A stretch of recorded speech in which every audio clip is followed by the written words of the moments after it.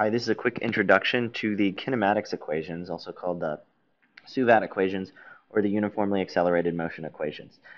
Keep in mind these equations work only if our acceleration is constant, There are four equations, and each one has four of our different 5 motion variables. Our motion variables are S, which is displacement, units of meters. U stands for initial velocity, units of meters per second. V is final velocity, also units of meters per second.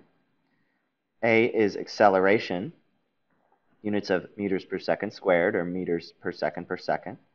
And T is time, units of seconds. Notice that these first 4 variables are all vectors, which means we're going to have to worry about the sign of the vector. Usually we use the standard Cartesian coordinate system. We say up is positive y, to the right is positive x, which means down is negative y, and to the left is negative x. And if you switch your signs on your coordinate system, that's okay, as long as you're consistent throughout the problem. So it's always a good idea to define your coordinates just at the beginning of the problem. Here are our 4 kinematics equations that are used in IB physics. V equals u plus at. Final velocity is initial velocity plus acceleration times time. Displacement, S equals ut plus 1/2 at squared.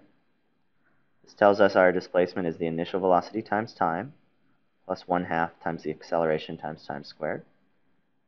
V squared equals u squared plus 2as. Final velocity squared is initial velocity squared plus 2a times displacement. And displacement equals v plus u times t over 2.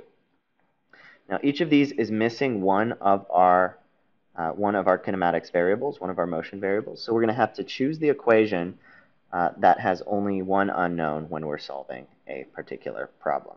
Make sure you have those equations written down and these variables written down so you can solve problems in the future.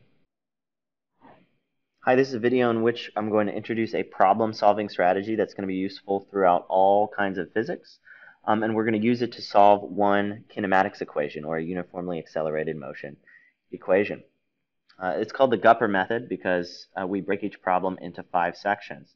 Givens, where you list the variables that you know. Unknowns, where you list the variables that you don't know that you're trying to solve for, or you don't know and might need.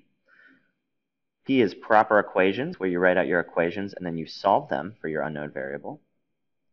U is units, where we check our units, solve for the units in our answer. And R is reasonableness, does our answer make sense? So let's get right into it using a kinematics problem. And I've also written out the kinematics equations to the left so we can use them. Okay, here's our question. A drunk driver crashes into the concrete barrier at an exit ramp head-on at 15 meters per second.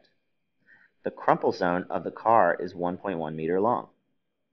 In part A, assuming the concrete barrier does not move and the car experiences the full extent of the crumple, find the average acceleration experienced by the driver during the impact. So we're finding the average acceleration. And then in part B, if the same driver smashes through 3.1 meters of traffic barrels before hitting the barrier, find the average acceleration during the impact with the barrels and the barrier. Okay, so let's start with our givens. We're given, actually let's start with a diagram. Then that's kind of part of our given. We're given that we have a car and it's traveling with an initial velocity of 15 meters per second. So u equals 15 meters per second, and I'm saying that's to the right, so right is positive, left is negative. And it hits a barrier and it's going to crumble. The front end crushes over a distance of 1.1 meters. And at the end of that 1.1 meters, it stopped. So we know that our final velocity is equal to 0 meters per second.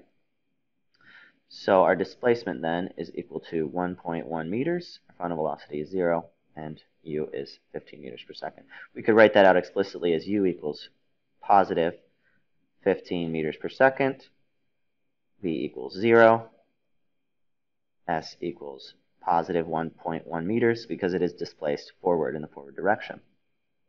Our unknown then is our average acceleration, a. A is an unknown. Next up is our equation. Well, we want to solve for the acceleration in this zone, average acceleration, which is constant acceleration. It's just average acceleration. So we need to pick an equation that has only one unknown, and it needs to be the unknown that we're solving for. We have u, v, s, and a. So we need to pick the equation that has u, v, s, and a, and no other unknowns except for a. There's only one equation that has those variables, and that's this one right here. The equation without time. So let's go to that equation and write it down. V squared equals u squared plus 2as. Now that's the equation. We need to solve it for our unknown variable a. So I subtract u squared from both sides. I get v squared equals, well, I subtract u squared from both sides. I get v squared minus u squared equals 2as. And to solve for a, I need to divide both sides by 2s. So if I divide both sides by 2s, 2s divided by 2s, s cancels, and I'm left with my final proper equation. A is equal to v squared minus u squared over 2s. Now that I have the equation solved, I just plug in the numbers.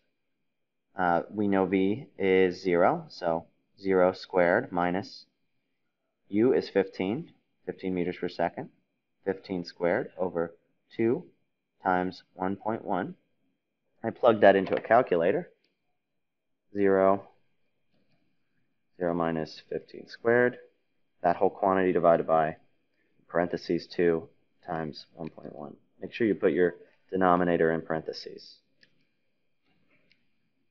And I get negative 102.27. So to correct significant digits, I get negative 1.0 times 10 to the 2. And I think my units are going to be meters per second squared, but let's check that. Let's check that. So up top in our equation down here, we have units of, or we have a v squared, so that's meters per second, minus, or meters per second, that whole thing squared,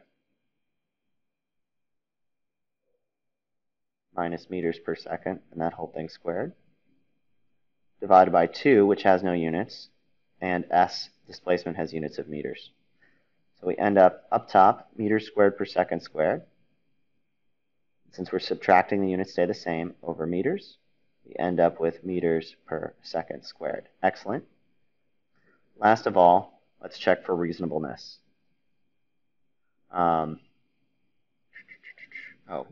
One thing I omitted was that negative sign there. Our final answer was a equals negative 1.0 times 10 to the 2 meters per second squared. It's negative because our acceleration is backwards. Are we accelerating backwards? Yes, because the wall is pushing the car backwards in the negative direction. And it's about 100 meters per second squared. That's about 10 times the acceleration due to gravity. If you smash into a wall at about 30 miles an hour, it's going to be more acceleration than gravity. That seems reasonable to me. It passes the smell test. There's our final answer. We got to make sure we box our final answer. And there we go. That's the GUPUR method using one kinematics equation. I'll solve part B in another video. Bye.